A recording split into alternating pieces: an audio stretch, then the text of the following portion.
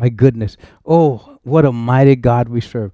Today is a beautiful day to be saved. Today is a beautiful day to be in Jesus. Today is a beautiful day to know where Jesus lies within your life.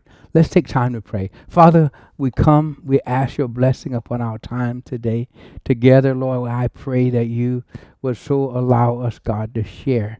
Lord, allow this gathering, Lord, over the airways to be an opportunity, God, for life to be changed. Lord, I pray too that, Lord, you forgive me of my sins and cleanse me from all unrighteousness. Purge my heart, wash my hands. I desire clean hands and a pure heart before you. In Jesus' name, amen. What a mighty God we serve. And I'm so thankful today because all the things that God has provided us in this time is for our good and for the good of kingdom. And I pray that you today will allow God to do something miraculous in your life. I pray you open up your ears and open up your heart for something fabulous. And remember, last week we talked about revisiting the 5 DQs or the 5 daily questions. And remember, number 1 was what old behaviors can no longer be tolerated. Number 2 was what new changes had been discovered. Number 3 is have I taken responsibility for my actions and moved on? That's very key. It's one thing to take responsibility for your action, but you got to move on beyond that. Amen. It's called breakthrough. Do I have a good accountability partner? Is number 4. And have I maintained a healthy perspective on my new beginning? Is number 5. And we always end that with what you feed will grow and what you starve will die. Just remember though, because if you're asking yourself those questions every day, it challenges you. It puts things in perspective. Last week I went over which each one of those are or were, but today I got to move on. Listen, I want you to know that Jesus needs to be a part of each and every one of our lives. And I've been asking the question, where is Jesus in your life? And this is part 2. But I want to focus on who gives me strength. And that's a part of verse 16. But again, we have to understand something. Our inward and the outward facets of our lives should be governed by, oh my goodness, spiritual discipline. And we say spiritual discipline is following rules. Now, following rules sometimes is difficult to do, especially when you're a rule breaker. But we have to understand it's vital because rules are established for preserving life. Codes of behavior is another one. And leading of the Word of God because we want to receive the greatest outcome to our life and life more abundantly. And when we look at that, we have to recognize that spiritual discipline causes you and I to stop and pray. It causes us to stop and listen. But most of all, it provides us with the ability or provides us with eyes to see beyond the surface. It's one thing to see the superficial or the surface. But let me tell you something. We got to get down into the depth. We got to get down into what is hidden. What's below the surface? Listen, roots are below the surface. And you have a root network, it can travel a long ways. Therefore, you have to recognize we want to deal with beyond the surface. And I tell you, spiritual discipline will create that because if you follow the rules, what you're doing is you're following the truth. Oh, and not a lie. Now, our foundation scripture. In our text, we're talking on, and Paul is talking to the church at Philippi, and he's recognizing what they need. But most of all, they're here trying to provide something for Paul. I mean, and then they were disconnected, but now, because through the reconnection, Paul wants to bring understanding to what transpired. And if you want to know more about that, just read the whole chapter of 4. But I want to deal with verse 10 and 10 through 16. So verse 10 says, how I praise the Lord that you are concerned about me again. I know you have always been concerned for me, but you didn't have the chance to help me. Not verse 11. Not that I was ever in need, for I have learned how to be content and whatever with whatever I have. Now, with saying that, you have to recognize that God has Paul. And because God has Paul, Paul can trust what God has in him. Therefore, Jesus is in Paul and bring everything. Paul says, I didn't have a need, but you was going to provide. Oh man, it's amazing. But I can't get stopped there. But verse 12 says, I know how to live on almost nothing or with everything.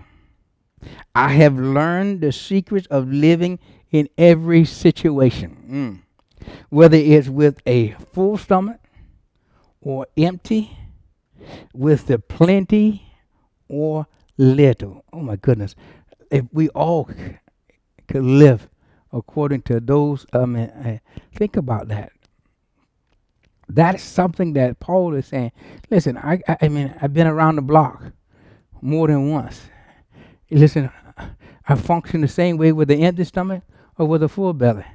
Oh my goodness. He said, I mean, with plenty or little, I'm able to sustain. And it's because of Jesus. Oh, I love that. Verse 13 says, for I can do all things through Christ who what? Who what? Gives me strength. Now I want to focus on that because I want to bring recognition to how the things that God does and how He puts them in perspective, how they look. They look for what God is. I mean, for what He has done, what He's doing, and what He will do. See, I believe when we are in the Word of God, when we are praying, we are fueled by the relationship. And lives fueled by the Word of God never experience emptiness. Listen, when you are fueled by it, that means, when you go to the pump and fuel up, the car is empty or getting there. So you know if you want that thing to keep running, you got to put fuel in it. Well, let me tell you something. The same thing applies when you're looking at the Word of God. When you put the Word of God on the inside of you, they say the more junk you have on the inside, the more word you need to cleanse it. So the more word in, the more junk out. Why? Because the Scripture speaks of he that hunger and thirst after righteousness shall be filled. In other words, you will never experience emptiness because the fulfillment comes through the very Word of God.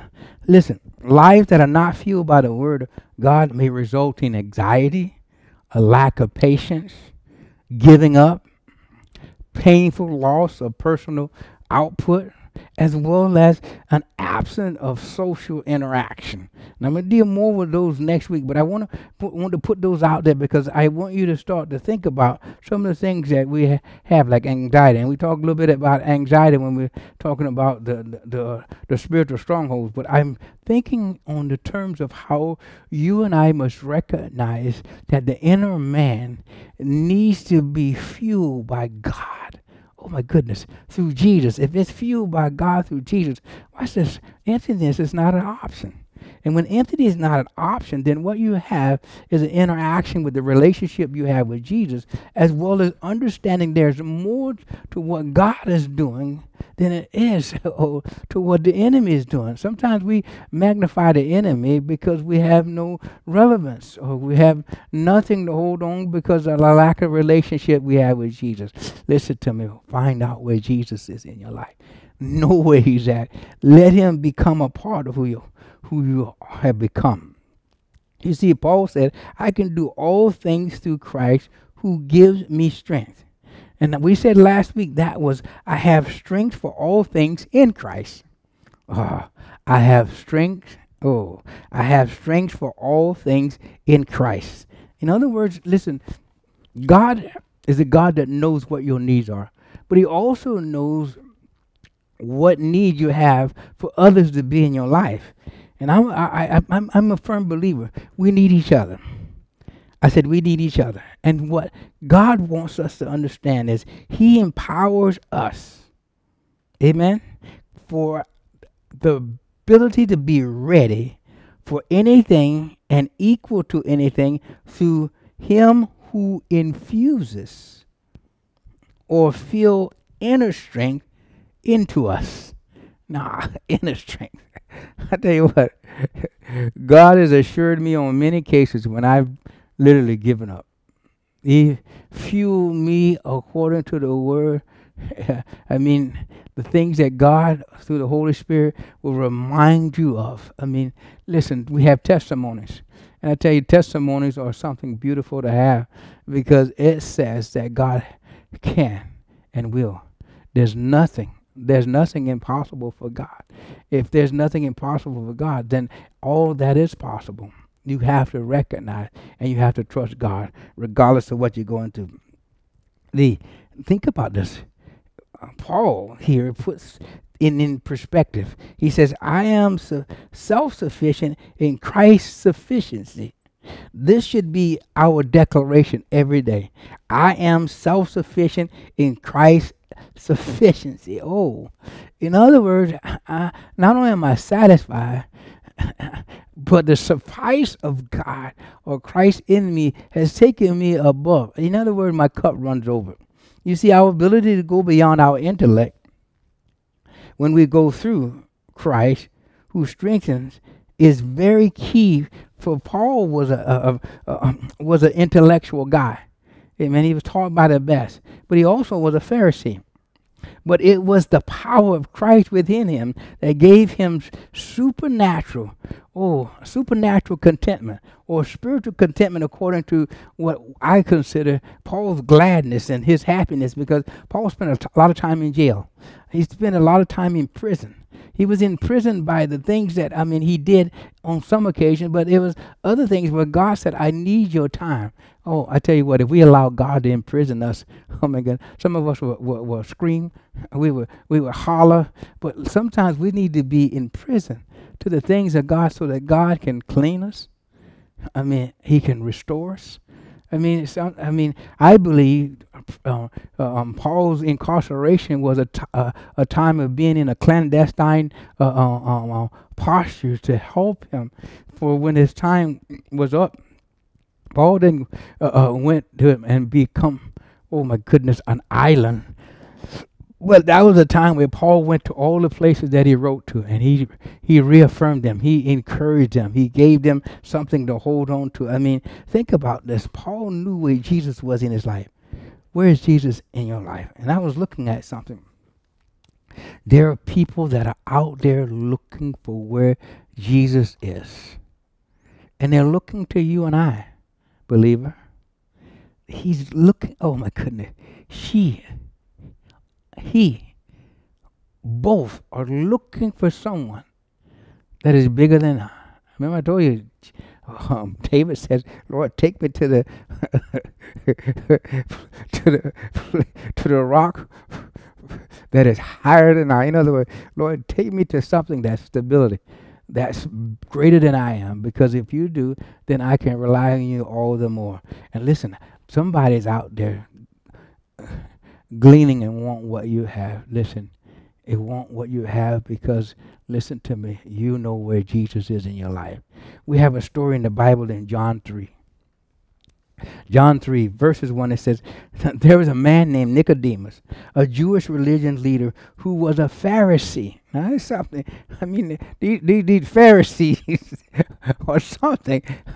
You think about it. Pharisees, they were part of the Sanhedrin council. They was a part of those that had the word. They had that which was to actually bring understanding to the Jewish people, the nation. What knowing God was about before Jesus came. And now they're struggling with the now Jesus that has arrived. And in here, Nicodemus, he was a Pharisee. Now look at how it goes. In verse 2 it says, after dark one evening, he came to speak with Jesus. After dark. In other words, he was a Pharisee, but listen to me. He wanted to know where Jesus was. Listen, let me say it like this. He knew where Jesus was on the outside, but he struggled on the inside with accept him. And so what he said, Rabbi, we all know that God has sent you to teach us. Your miraculous signs and evidence that God is with you. He recognized the acts, the doings, the service but he couldn't accept the man. Oh my goodness. Sometimes we want the blessings of God, but we don't want anything to do with God through Jesus. Amen. Jesus replied and said, I tell you the truth, unless you are born again, you cannot see the kingdom of God. Now, what that tells me is we have to know where Jesus is from the standpoint of, if we didn't know him at all, we at least know where he's at. We know where the Bible puts him. We know where people preaching and teaching. We know where that. But most of all, what God is doing is providing us with an opportunity for for our own personal relationship to grow when those things happen. Think about this. Nicodemus knew of Jesus. He found Jesus. And now he wants to become a part of what Jesus, because he saw what Jesus was capable of doing. I mean, think about that. The woman with the issue of blood, she got tired of people talking about her. She got up and said, I want to see this man. I want to know him for myself, and all I got to do is touch him. Let me tell you something. For some of us, all it needs is a touch, because you've been peppered. You've been showered. I mean, there's people in your life that has been talking to you about Jesus. Well, now it's time for you to find out where he's at. You see, I believe it takes a new birth to find Jesus in our heart. I said, I believe it takes a new birth. In other words, he says, unless you are born again. In other words, unless you let, oh my goodness, Christ in. And you have to surrender to become a part of something new, or you will stale. You become stagnant. You become stale. But when you allow Christ in, oh my goodness, everything becomes afresh, anew. Any man be in Christ, he's a new creation. Old things have passed away, and behold, all things become new. What Jesus was really saying, that he couldn't put it in perspective because he had to die, but he was saying repentance is power. Repentance is power. And when you think about repentance as being power, it has the power and authority, but repentance comes from the inside. It starts from the beginning. It starts from something that has been created. And listen, he's saying, listen, start afresh. And you see, as a believer, we have to recognize our power and authority. And because the recognition is in place, then we are given the ability to, it becomes a platform. And because it becomes a platform, now you and I can springboard off in the areas and see the different facets of our life that God wants to be a part of. Remember, last week I said, don't allow God to be in this area of your life and not be in that area of life. God, it's okay to be here, but don't go there. In other words, Lord, let's take time in the living room, but you stay out of my kitchen, all right? Now, but that's not who God is. God wants to be in every aspect of our life. He wants to be not a facet, but he wants to be, in the midst of things. You see, a believer has all powers within them that they need. They have all power. Amen. You have all the Jesus that you ever need when you accept him. Now what you're going to do is recognize the more relationship I have with him, the more I'm going to grow in the authority that is provided. Think about that. You see, when you look at the adequate or the adequacy or that which brings a satisfaction, you have to know from the standpoint that there are things in our life that we become satisfied with. And because we've become satisfied with, sometimes we don't want to move from it. But I'm telling you, if you let Christ live in your life and you know where he's at, listen to me, he'll never allow you to become empty or stagnant. He'll always give you, the power within to be, my goodness, adequate for the life's demands. Now, think about this. You can look at all the things that you have in life. And for some, we get excited. From others, it's a disappointment. But let me tell you something. When you have Jesus on the inside, those things become irrelevant to where you're going. Because you see, God begins to plant He began to allow us to see the plotted out course that He has for us according to purpose. And think about this: life has a lot of demands, and I like it because in my notes I said this: life demand in the natural will cause us to search and seek new ideas and methodologies for greater outcome. Now that's key, because some of us are very ambitious, but ambitious for what? Some of us are looking for greater things for our life, but for what? I mean, I thank God for my ability to see purpose for what purpose really is, because now what purpose does is give me the ability to actually see where God wants to take me.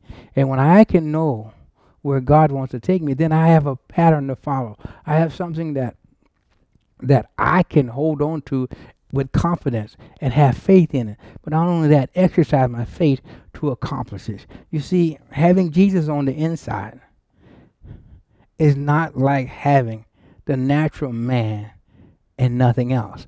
Having Jesus on the inside helps us deal with the natural man. Are you with me?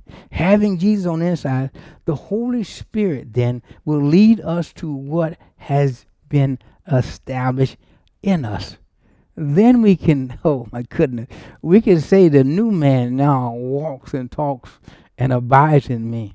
He that dwells in the secret place of the Most High. In other words, there's a dwelling place when you start looking at how God, and this, the demands on our life, I'm telling you right now, there's so much that we have, to compete with, to cohabitate with, to actually make adjustment with on a daily basis. If we don't know where Jesus is in our life, it becomes that anxiety.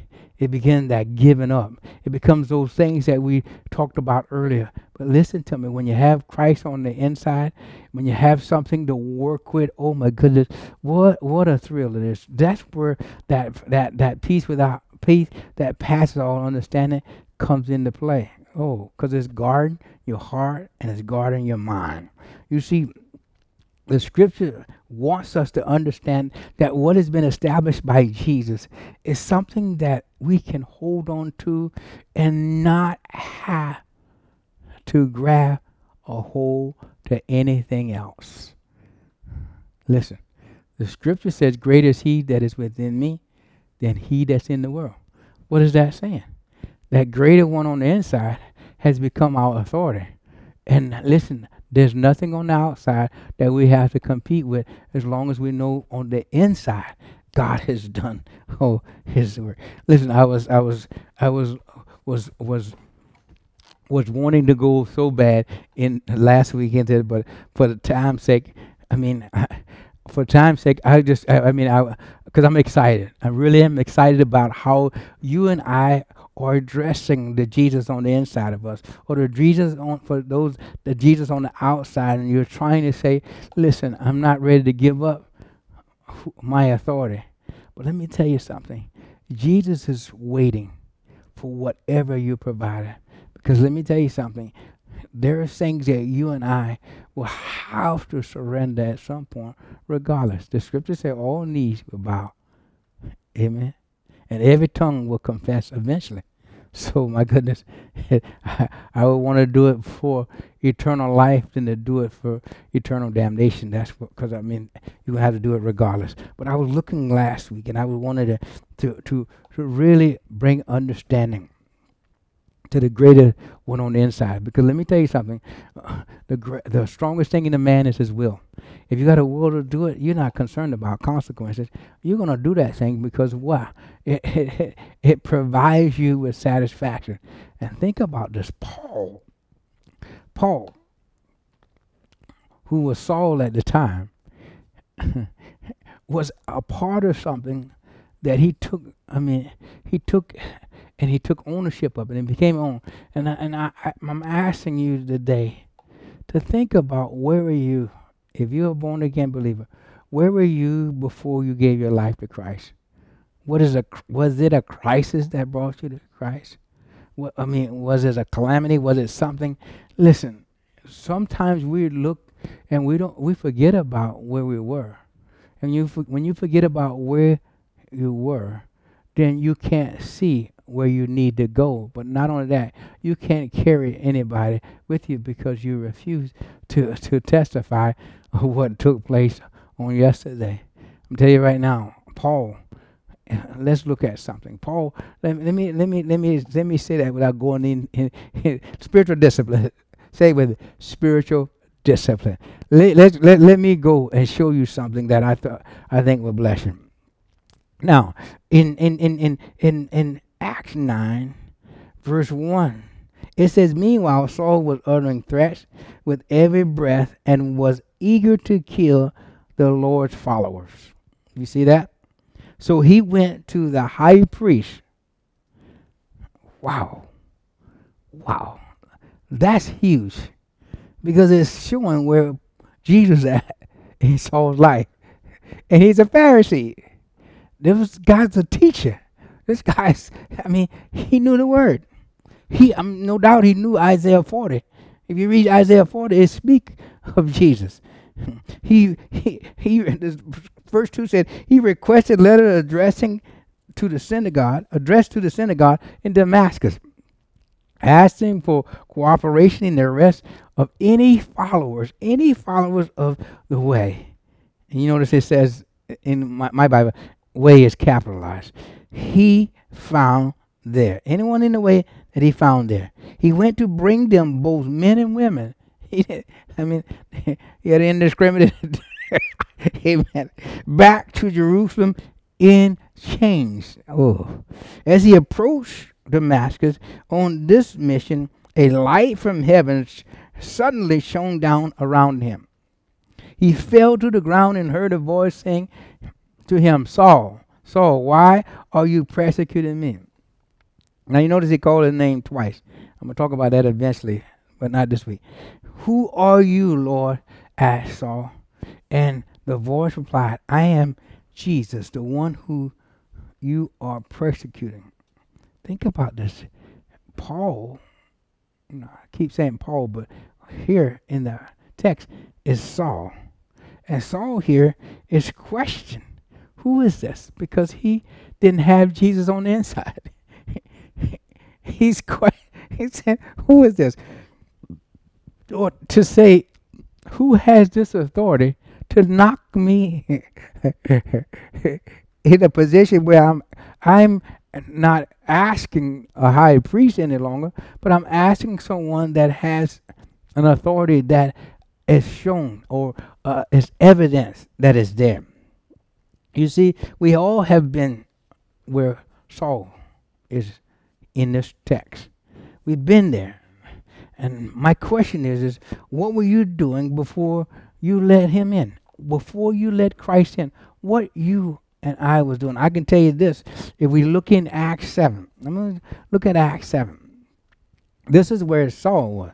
The Bible says here, and this is the story where Stephen is telling the Pharisees and all those folks, listen, you're not doing right, and you're not doing right because your forefathers didn't do right. In other words, they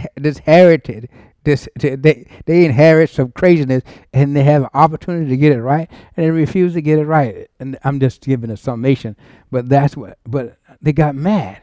And they thought, he was blaspheming. They thought he was saying things that were just totally out to lunch. And back then, if you blaspheme or you talk heresy, or you talk craziness, they took you out of the city and stone.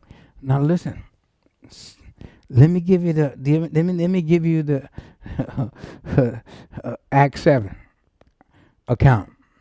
When they heard these things, they were cut to the heart, and they gnashed at him with their teeth. Now that's that. When somebody back then, that was worse than cussing. that was something that was not good. I don't have time to go in there. Verse 55 says, but he, being full of what? The Holy Spirit, gazed into heaven and saw the glory of God. And Jesus standing at the right hand of the God. Oh my goodness. There's things that you and I are going to be able to see as a result of where Jesus is in our life. Jesus has given us permission. Oh my goodness. Because he said, I'm the way, the truth, and the life. Now think about that.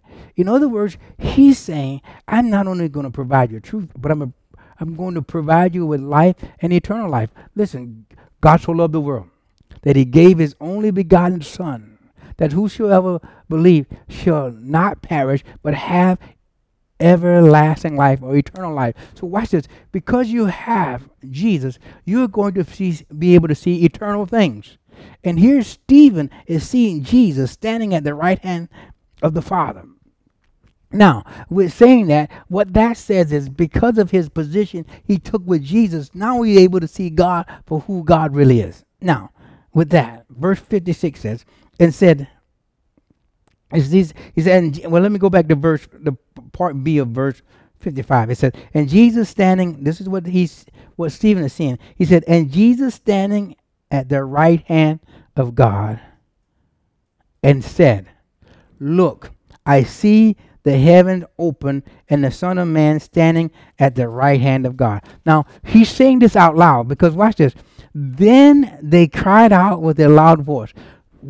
Listen, what I'm getting at here is when you have relationship with God through Jesus, or when you know where Jesus is at in your life, you're going to say and do things. There are going to be things that are happening for you that the people are not going to get with, or they're not going to accept, let alone recognize.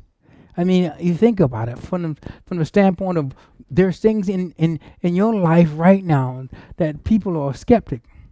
People are not as optimistic. They're pessimistic. They really don't know. They're trying to figure you out. Listen to me. How much more when you start to look at what Christ has done and what he's doing, people are not going to understand. People are not going to know why you want to be in church. People are not going to know why you don't want to listen to more bounce to the ounce, but you want to listen to something that's going to minister to your spirit. Listen, the scripture says these folks cried out with a loud voice because they were hearing the truth. And they stopped their ears. In other words, they plugged their ears up. Amen? Like that really worked. They plugged his ear and they ran at him with one accord. In other words, they were all in cahoots together. Because the truth hurts, especially when the truth is going against a sect of people or going against those that don't believe. Amen? We're experiencing that like never before. I mean, our religious rights and whatnot are being challenged every day. Verse 56, and they cast him out of the city and stoned him. And the witnesses, look at that, and the witness laid down their clothes at the feet of a young man named Saul. This is what Saul was doing before Jesus.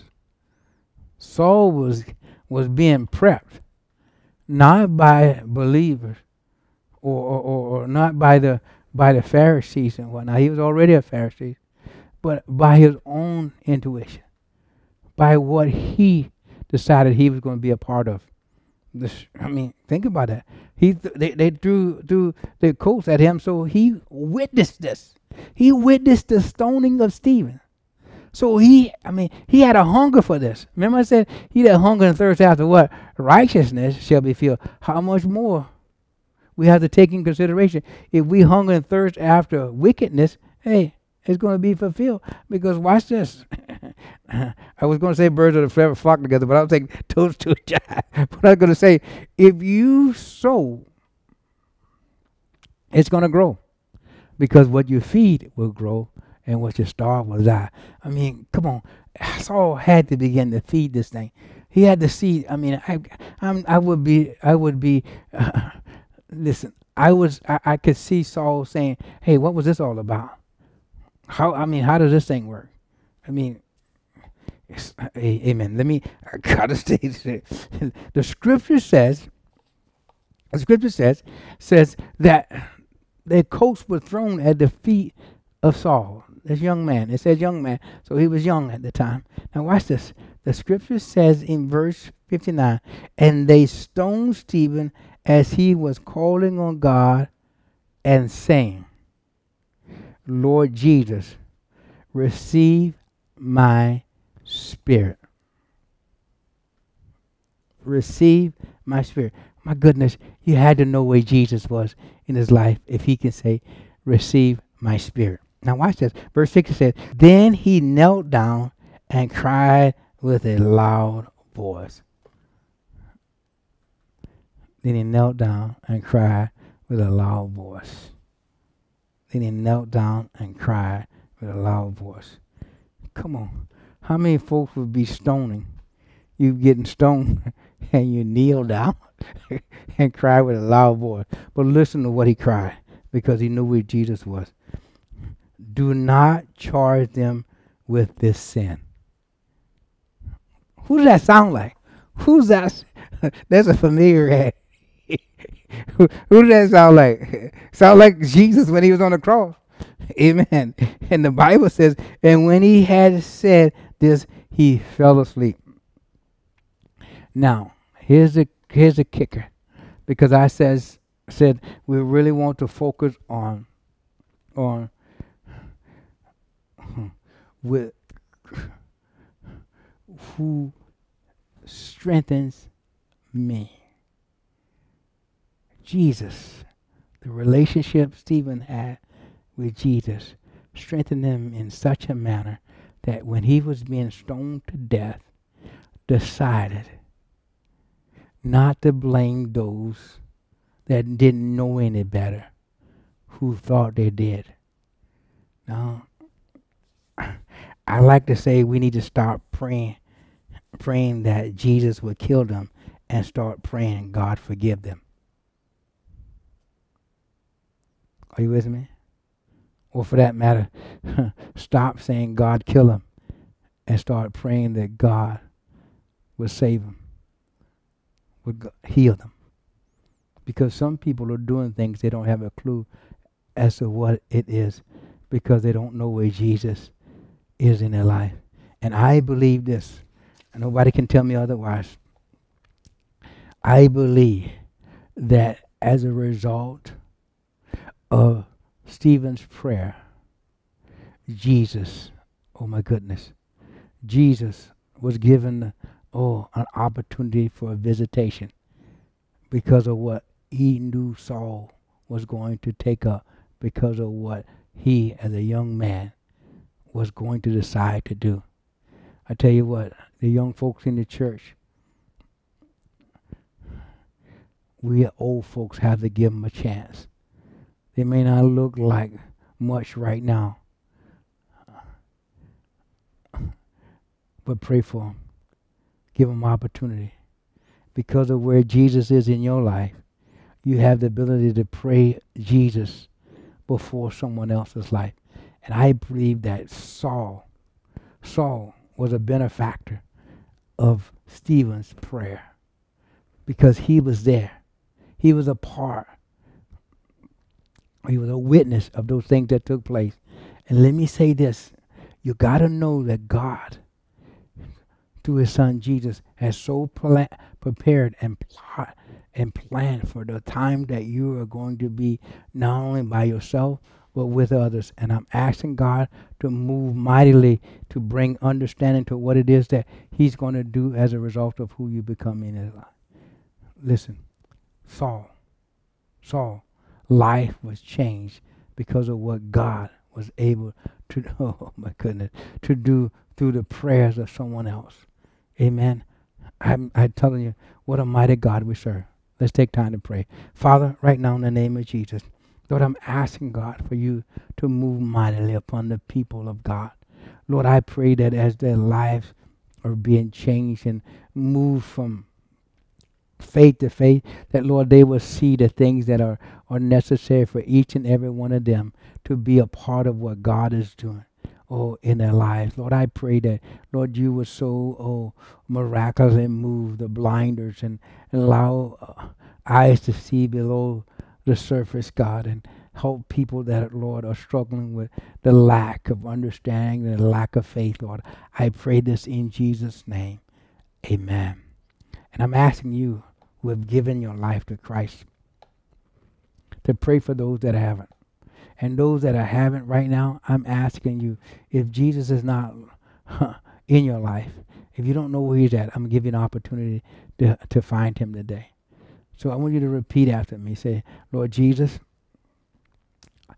I come to you. I acknowledge my sin. And I'm asking you to forgive me of my sin and cleanse me from all unrighteousness. I believe your son Jesus died on the cross for my sins. He rose on the third day and with all power in his hand. And that power now is the authority that I am praying right now to become a part of who I am and who I will become. Come into my life and make me whole. In Jesus' name, amen. If you prayed that prayer, salvation, rescue, deliverance has taken place. And God is saying he not only loves you, but he is here to be with you and to take you to wherever you need to be because of who you become now. You become in Christ, a new creation. Amen. What a mighty God we serve. Isn't that a good thing? Well, let's take time to pray and close out. Father, right now in the name of Jesus, Lord, we ask, God, that you would so take us to where we need to be. Because, Lord, where we need to be, only you know. And I thank you for being in my life, being in our lives, being in the lives of those that even gave their life to Christ. But, Lord, I know that, Lord, you are God that cares, and you see everything that we need and everything that, oh, God, a part of what we need. So, Lord, bless right now. By the blood of Jesus, give us, God, this day our daily bread. We love you, Lord. I pray, God, for our president. I pray for his family. I pray for, God, the military men and women and their families. Lord, I pray, God, for our community, our first responders, God, our law enforcement, all those that, Lord, make up our community. I pray in the name of Jesus that, Lord, you will bless them and their families. Lord, we love you. We say thank you in Jesus' name. Amen. We want to give a shout out to Trinetta. Happy birthday. Blessings. Mucho. May your day be marvelous. And all of you that are celebrating, I pray in the name of Jesus that you celebrate well and we celebrate you. Love you. In Jesus' name. Every praise is to our God, and every word of worship on one accord. Every praise is to our God. Sing hallelujah to our God. Glory, hallelujah, is to our God. Every praise